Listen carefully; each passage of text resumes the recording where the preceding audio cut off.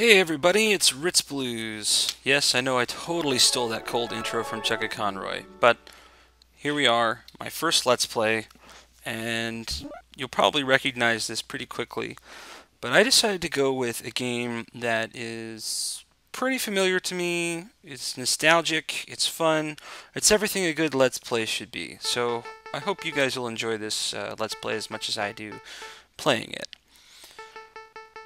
This is MegaMan X, and I will be playing through this because I know all the levels, I know all the secrets, or at least enough of them that it's enjoyable. But when I first played this game, I was blown away, because before this I had played the Mega Man series. I wasn't very good at it. I never beat any of them until probably around college. This is the first Mega Man game of any kind that I was actually able to beat. This version of Mega Man has a pretty well-developed plot, not necessarily the best plot in a Mega Man series, but I really enjoyed it. It had some pretty memorable characters, recurring characters that you'll see many times later on in the X series. And it really revolutionized the way that people played Mega Man. There were a few new elements to the gameplay that made it a lot more streamlined. It actually made the Mega Man series easier, even though it was more complicated, the different types of maneuvers you could use.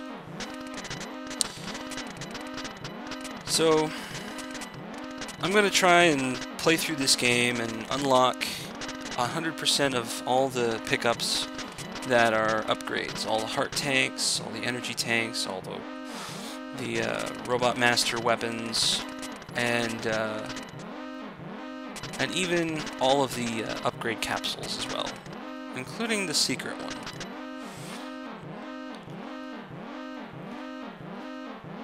So, without further ado, I give you Mega Man X. Enjoy.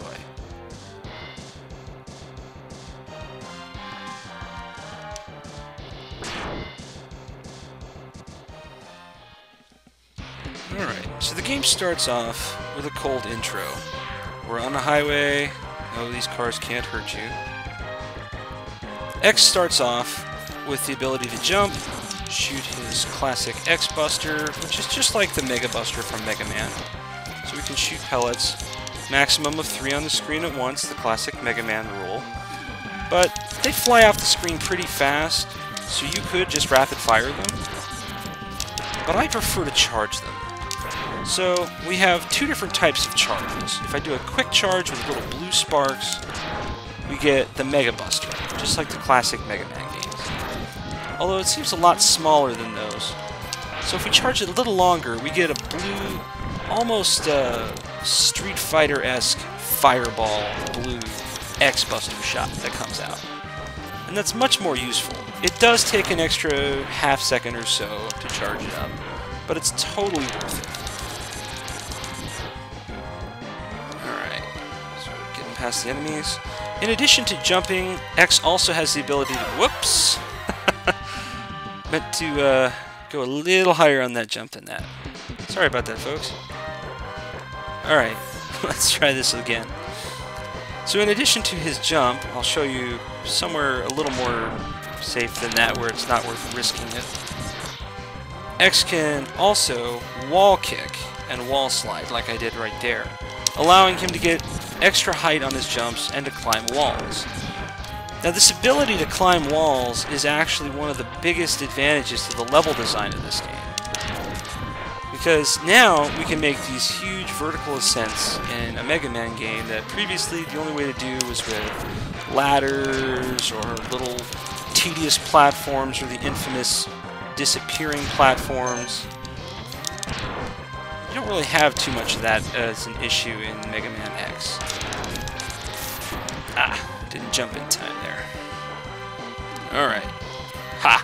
Made the jump this time. I've mastered it. So I'll never die from a pit ever again. Whoa. So here we have our first mini-boss, this Hornet Chopper, and these actually make appearances in the later X games as well.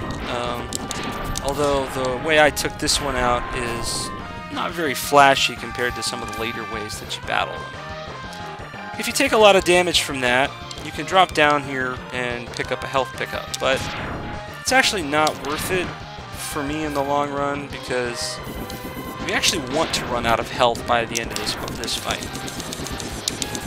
And I'll show you why when we get there. I'm actually doing pretty lousy on this fight here. But that's okay. We'll be able to make it through just fine the rest of the way.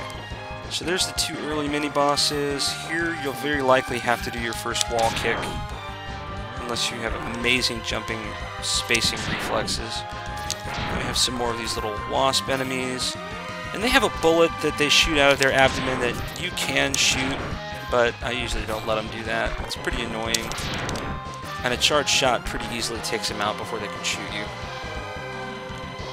Now we have one more enemy type in this stage. Oh, two more. I forgot about those guys. Those were annoying.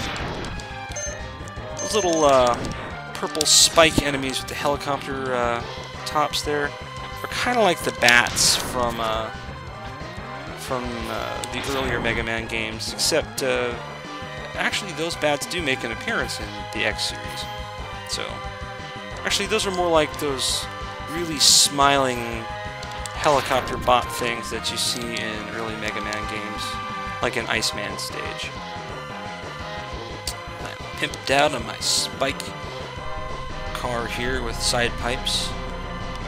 Only downside to riding the car, one Mega Buster shot and it's gone. Kiss that goodbye.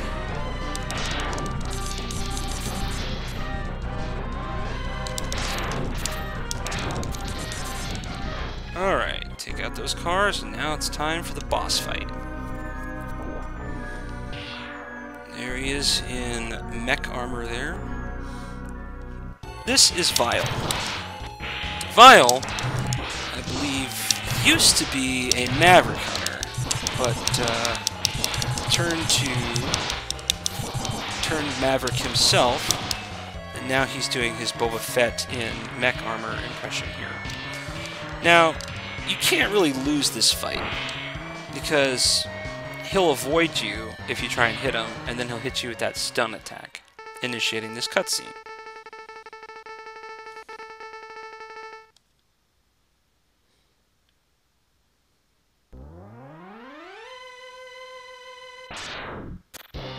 Most badass intro ever. This is Zero. Biggest badass to grace a Mega Man game ever.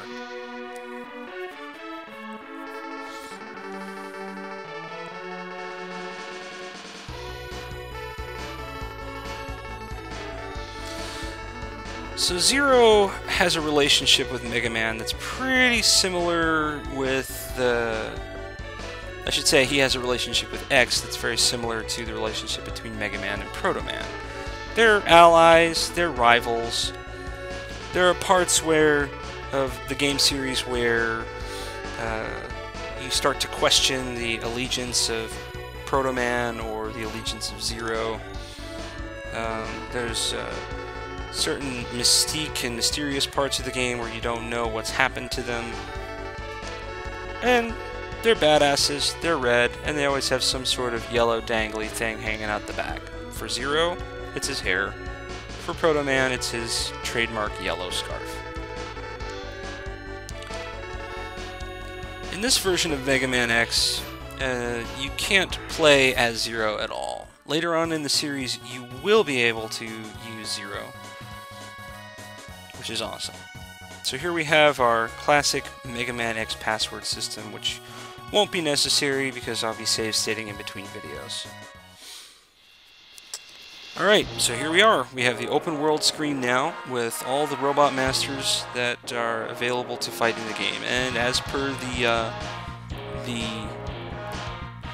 cookie cutter Mega Man system, as per the mold, we have 8 of them to choose from.